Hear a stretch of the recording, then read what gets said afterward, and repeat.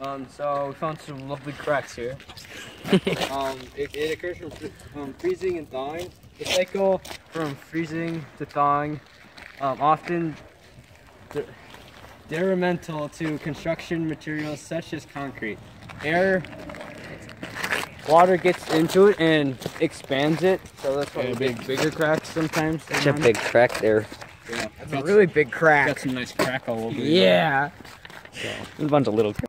Okay, so abrasion is when wind takes away its stuff and causes erosion. Here's an experiment about abrasion. Oh God! No! All over me! Right here you can see that there's a release of pressure,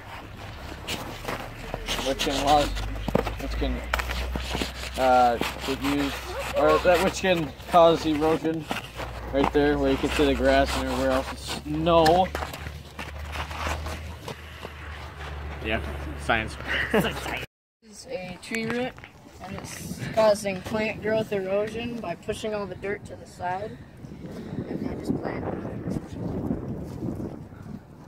Acid. So we're gonna do some acid rain. And acid rain is a form of precipitation which has acid to it, so it has like elevated levels of hydrogen ions. So yeah, it's pretty much just a summary of it. So we'll test on these rocks.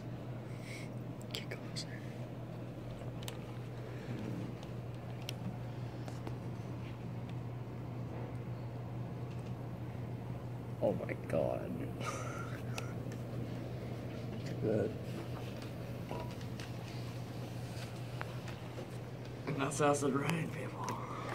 Right here you can see that there's cracks, and that's erosion. It's from dirt and water running down the peak of the rock and carving away at it and depositing it right there. Big, huge cracks. Right there, right on the bottom. And then there's those two up there. Right here, if you see it, this would probably be like what would happen if a glacier were here, because you know it would just come through and just pretty much just knock everything out of its way. So, you know, it's like, and then it would just all like, you know, form all these like walls around here and stuff. So, yeah, and you know they.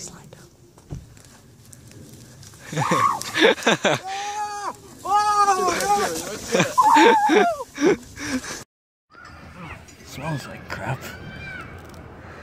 Feels like crap. It looks like crap. I guess it's the definition of animal actions. Like, animal actions are, you know, like something like in movement of an animal. So something that tells it's still alive. So the crap looks pretty fresh. So I would expect that it's alive. Get away from the crap, dude. Just stop.